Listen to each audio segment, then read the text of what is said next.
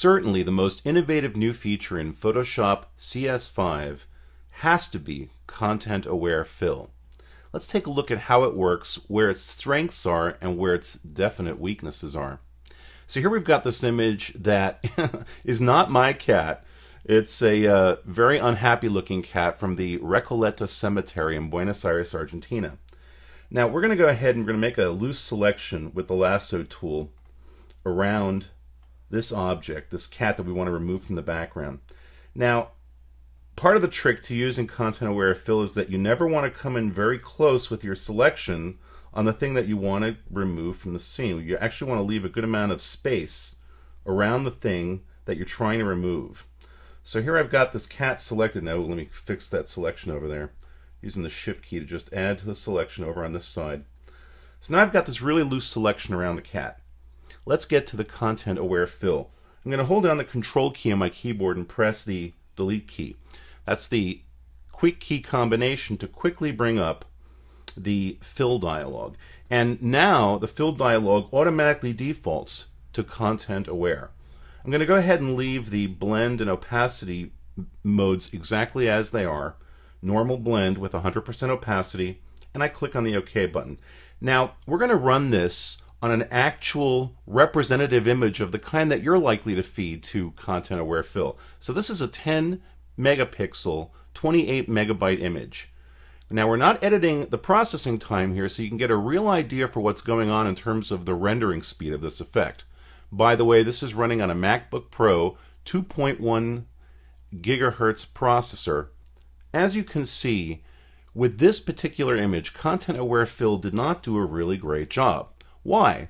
Well, that's because this is a relatively artificial background. This tile pattern has got a bunch of straight lines. It's not real natural in terms of its design. It's basically got straight lines. It's a manufactured object. And this is where content-aware fill definitely shows a weakness. We can see that in its patching, and it's trying to create a composite background from the existing background. You can sort of get a sense for how content-aware fill works by looking at this. This gives you a clear idea that for these kinds of image retouching projects, content-aware fill is perhaps a little less magical than you would hope it would be. Let's go to another example here. I've got my brother, Barry. Also, this shot taken down in Buenos Aires. This is another 10 megapixel shot. I've gone ahead and created an alpha channel mask for Barry. I'm going to go ahead and hold down the Command key and click on that alpha channel. And I can see the selection come up on the screen. I'll do Control Delete, brings up content-aware fill. This is another example of an image where we've got basically an artificial background, a manufactured thing. Let's see what the content-aware fill algorithm will do with this.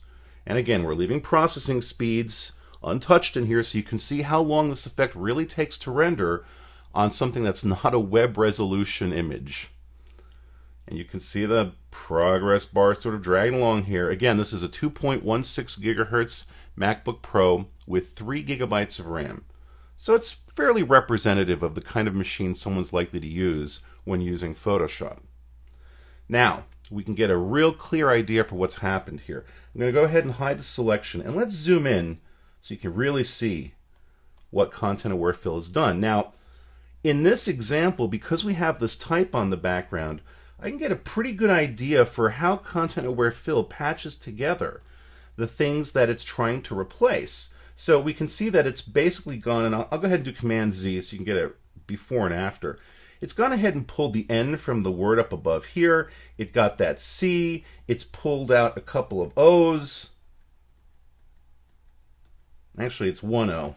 You see a couple of C's here. It didn't do this straight line really well. It didn't actually continue the natural straight line of the bottom of the sign here. And as I scroll, I can also see it really didn't do a great job down here either.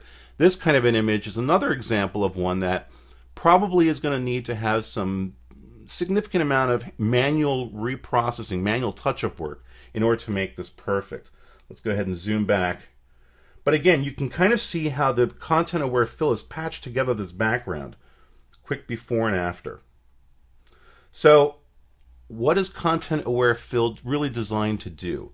Well, it's designed to deal with images like this one, What if you want to take away this fire hydrant from the background, where you've got grass, you've got some plants in the back here, we've got vegetation, we've got rocks, we've got dirt. These kinds of natural backgrounds, what we would call an entropic background, entropic of course coming from the word entropy, these kinds of situations are much, much happier when confronted with content-aware fill. And so far I've been using content-aware fill in terms of creating a selection and invoking the fill dialog. But it turns out that the spot healing brush also has a content-aware mode in it, so that instead of making a selection, we can paint this effect on. So I'm going to go ahead, using the spot healing brush, I'm painting, and again, not very, very accurately over this fire hydrant, and we can see what's going to happen here. Now I let go, and again, we've got a 10 megapixel file, 28 megabytes, so you're getting a real sense for the processing speed of content-aware fill. It's not the fastest thing in the world, but it's certainly faster than doing this by hand. So we can see here it's processing this image. And I could tell jokes, but oh, there's not enough time. Now you see what content-aware fill is really designed to do. In this particular example, it happened to do a really great job. Now, it isn't perfect, and let's zoom in again so you can get a real sense for what's happened here. Now, as you can see, there are some areas where content-aware fill will definitely, it cloned this chain thing down here. Or actually, no, it didn't clone it, it left it. So, for example, this is a situation where we'd have to go in and do retouching. And I'll just go ahead and use the content-aware mode in the spot healing brush on this piece of chain. Let's see what happens. Just paint over that, and boom, it's gone. Now that's actually pretty darn cool. And as we can see, it did a fairly decent job patching the background. But again, oh, look, let's get a piece of that chain right there. Whoop. Just swipe up and let it fill it in, and boom, there it is. That's what content-aware fill is really good at. Stuff where the background is basically used to mask the results of what's happening. So it's really great for the kind of things that typically might actually present a significant challenge in image retouching and reconstruction work. Let's zoom back. Now, there's no way for you to know that there was a fire hydrant there. There really isn't. Only a very trained eye would know how to look at the edges of this, would know how to look at discontinuities in the texture to know that there was an object previously in that position. I'll just step backwards here, and you can see what we've done. That's pretty close to magic. One last example. Here's this image I took in Amsterdam years ago. Now this is a lower resolution image. This was actually only taken with a 3 megapixel camera. And what I'm going to do here is use the spot healing brush and just paint over these flowers, these tulips that are over here.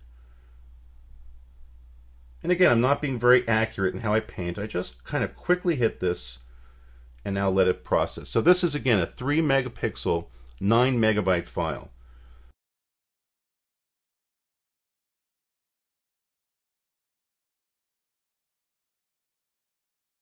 Even though this is a pretty big area, because it's a lower res file, it does it pretty quickly. Now that is a very decent patch job.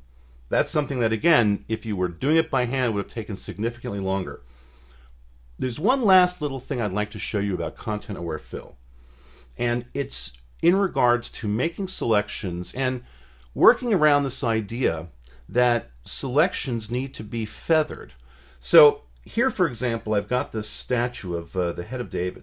And what I'm going to do, I've got 3 different quick selection masks I've made. One that I painted on with a quick mask mode. Another one I made with the polygonal lasso tool. And then a third one that's a blurred version of the one that I made with the polygonal lasso tool. I'm going to go ahead and click back on the RGB channels. I'll hold down the command key, and very first thing I'm going to do is I'm going to run content-aware fill through basically a sharp edge selection. One of the things that I discovered about using content-aware fill is that it has its own edge feathering built into the algorithm, so that when you make a selection, and that selection has only a little bit of anti-aliasing or softness on the edge, content-aware fill is actually designed to work with those kinds of selection masks. It does its own built-in feathering. And here we can see that while it removed the statue, it's okay. Is it perfect? Well, a trained eye would actually look at this and notice that there were some inconsistencies with how the vegetation sort of changed right here. But as you can tell, it did a not bad job. Now, again, this was a mask, a selection that had no softness or feathering on the edges. I'm going to go ahead and undo that. And now let's run the same effect, the same content-aware fill, using a soft feathered version of that hard mask. Let's see what happens. So I do my Control-Delete, up comes content-aware fill as an option in fill. I go ahead and I click on OK. I let it process. And what I've discovered is that if you feather your selection ahead of time with the assumption that this would help content-aware fill blend the edges of what it does inside with the surrounding pixels, instead, because content-aware fill does its own built-in feathering, if you have a feathered selection, voila, now you see the problem. Essentially, we've got the feathered selection sort of not interacting properly with the way that content-aware fill tries to feather the processing of what it's doing. So the moral of the story, don't bother feathering your selections when you use content-aware fill. We hope this brief demonstration gives you a decent understanding and insight into how this fascinating new capability, content-aware fill, will potentially make your retouching life a little easier. Thanks for watching.